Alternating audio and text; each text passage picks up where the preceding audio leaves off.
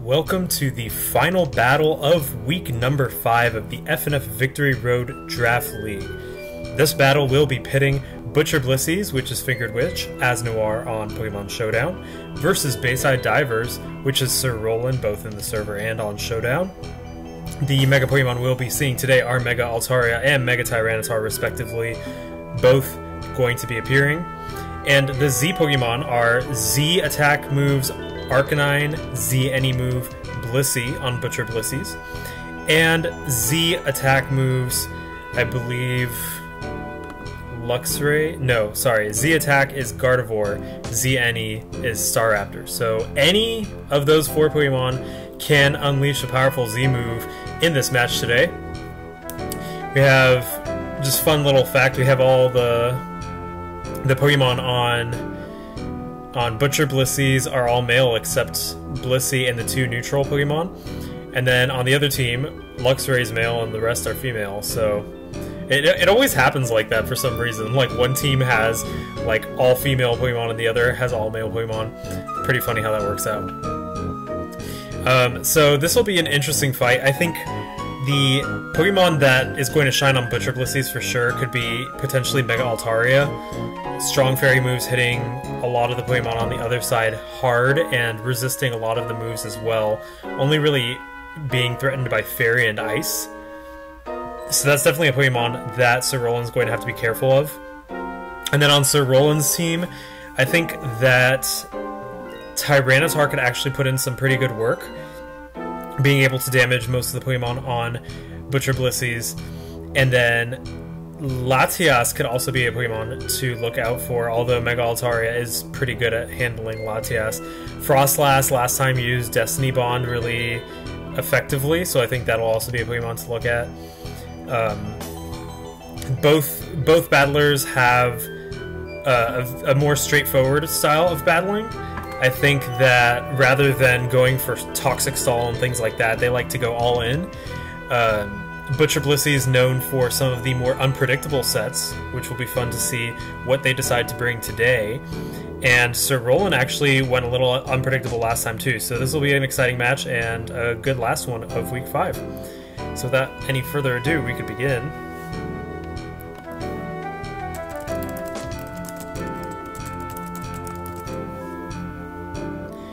Wondering who we'll see as the lead.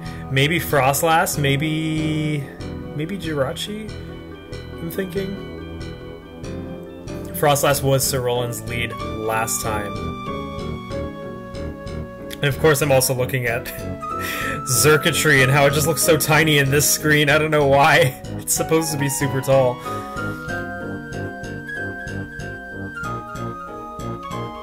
Okay. In comes Track the Blissey and Frostlass. The Frostlass? Joey known for using offensive Blissey. We might see a strong Fire Blast right off the gate. Oh, and no! Arcanine is the one to come in instead. Frostlass goes for a Destiny Bond. It is protected by that Destiny Bond threat, so Arcanine's not going to want to use a strong move like Flare Blitz yet, lest it be taken down.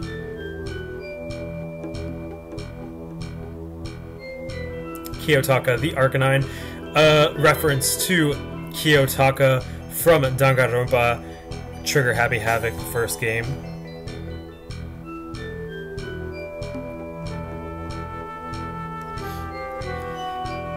And in comes Tyranitar, setting up a Sandstream. Taka goes for the Flamethrower, was going to be gutsy and try to take down that Frostlass anyways, even with the Destiny Bond up.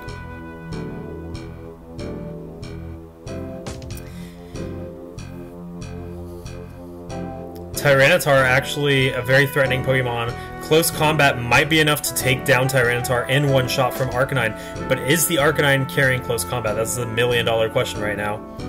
And Arcanine switches out to Blissey, taking an Earthquake, deals critical hit damage. One more Earthquake might be enough to take it down. I don't think one more Earthquake will be enough to take it down, because that was a critical hit. Or actually no, one more Earthquake will be enough to take it down, because it'll do probably around 45%, give or take.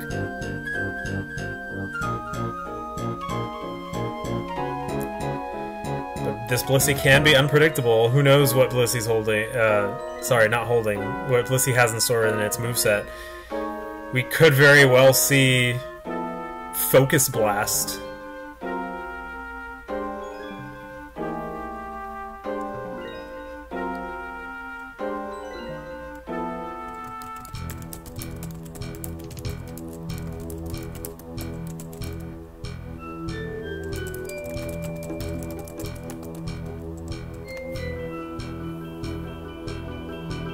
Oh, Tyranitar has Flamethrower, getting a burn on Blissey. Blissey goes for the Ice Beam. And the burn combined with the Sandstorm is almost enough to take down Blissey. Tyranitar goes for Rock Polish. Really interesting. Blissey goes for a Soft Boiled, bringing its HP back up. So this Tyranitar will pretty much outspeed everything on the team.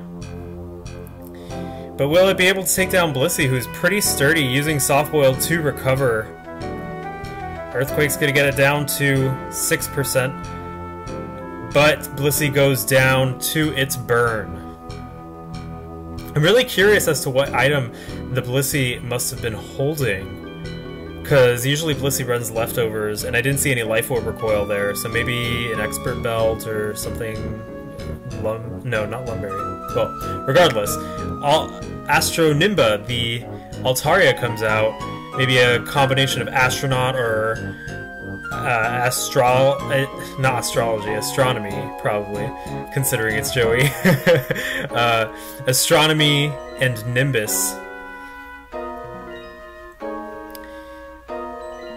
Fairy move could deal some pretty big damage to Tyranitar, but an Ice Punch is going to deal pretty big damage first. Earthquake takes down Tyranitar, 5-5 score on each side. Astro Nimba a little bit lower, but Mega Altaria is pretty bulky, and it does have the ability to use Roost.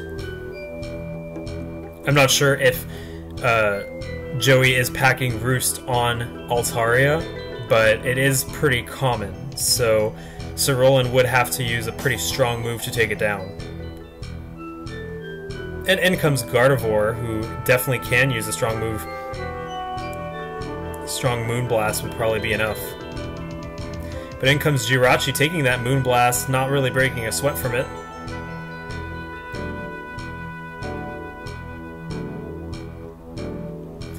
Jira Daya, the Jirachi. Jirachi's actually going to be pretty tough for Sir Roland's team to handle.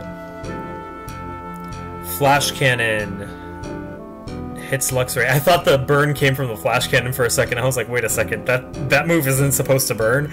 But no, it comes from the Flame Orb. So Luxray probably has Guts, so now it could deal some pretty big damage when it hits.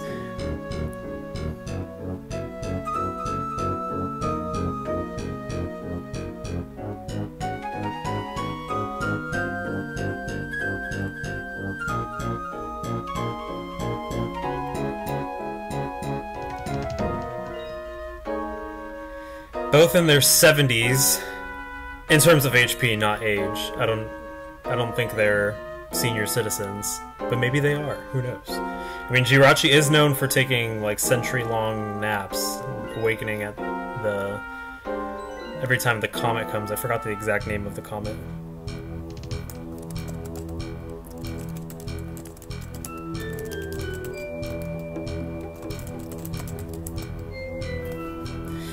It looks like Quasimodo and Joey both got confused when they saw the burn, thinking it came from the Flash Cannon. We were all like, what? So Psychic deals some big damage, but Luxray is able to take down Jirachi with a strong crunch. But with special defense and attack both down one stage, it's going to go down from Kiyotaka the Arcanine. 4-4 score, pretty even.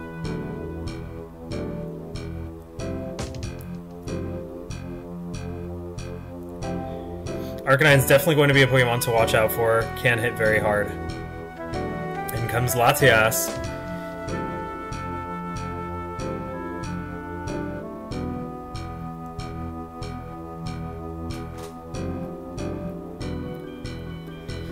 This is a very exciting match. Some big hits going on both sides playing pretty well. I think in terms of HP, Sir Roland has a slight advantage, but Mega Altaria is still alive on Butcher Blisseys with around half HP, and that can be really strong Pokemon to take down. Dragon Pulse does about 56%. That's actually a lot of damage. I'm wondering if the Latias is maybe holding Soul Dew? Or a Choice Scarf, perhaps?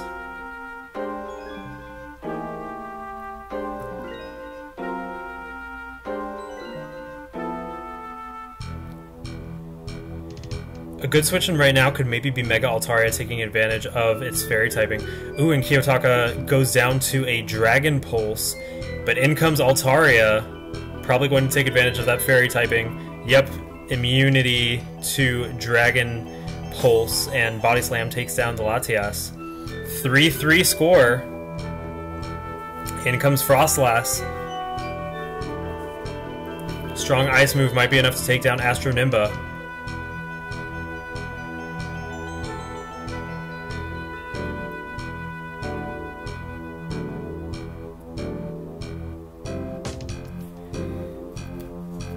Really intense match so far. 3-3, pretty even on both sides.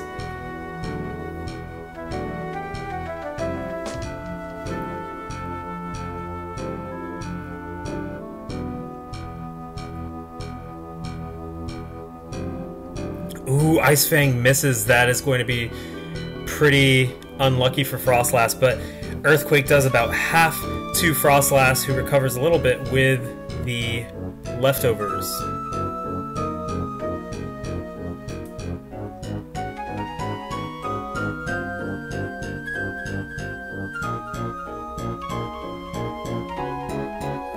Ice Fang doesn't have perfect accuracy, and an Ice Fang hits dealing some more damage. Earthquake is able to take down Frostlass.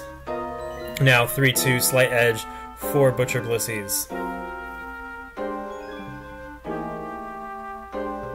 Staraptor comes out, bird meets bird.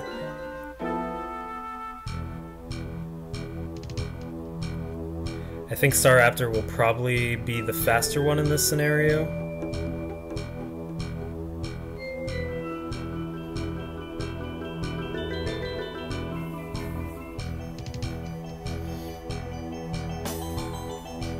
And close combat brings down Astro Nimba.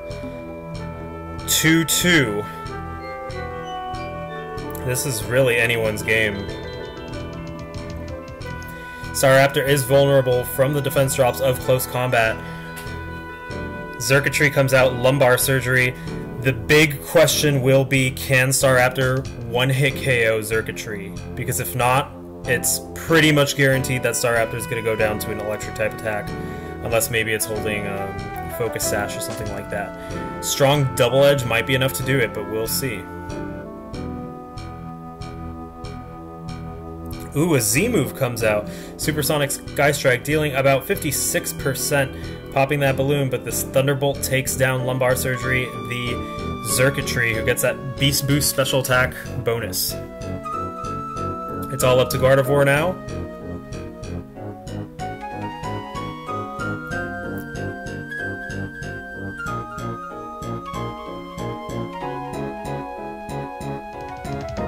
I think a Moonblast might be enough to take down Xurkitree.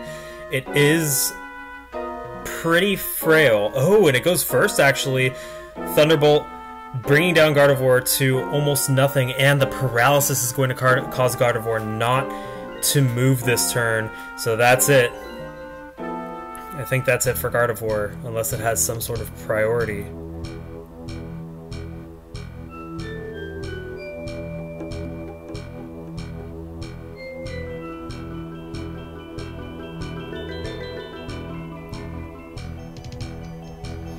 And the final Thunderbolt takes down Gardevoir, and it's a 2-0 victory for Butcher Blisseys. Well fought from both sides. Really close match. Some unlucky moments for Sir Roland. That Ice Fang missing. If two Ice Fangs could have hit from Frostlass, it could have gone a little differently, I think. And the paralysis on Gardevoir. That was that was really close, really close. So that was the final battle of week 5 between Butcher Blisseys and Bayside Divers. Good match from both. This is Noel from Mystical Chain, and tune in for the weekly recap of week 5 coming pretty soon after this video is uploaded, and we'll be moving into week 6. See you then.